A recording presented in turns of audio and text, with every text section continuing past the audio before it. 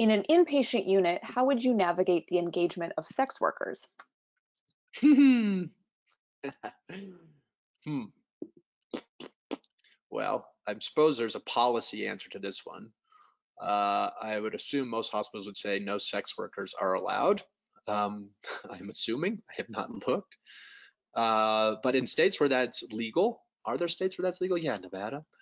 Um, so you might be bumping up to the limits of policy and legalities here. So I don't know the answer.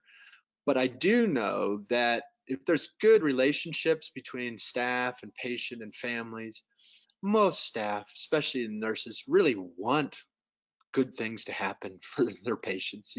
They'll want to help make things happen.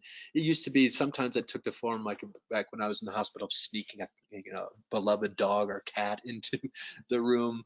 There are moments like that where there's sort of a gleeful bending of the rules, situation dependent, etc.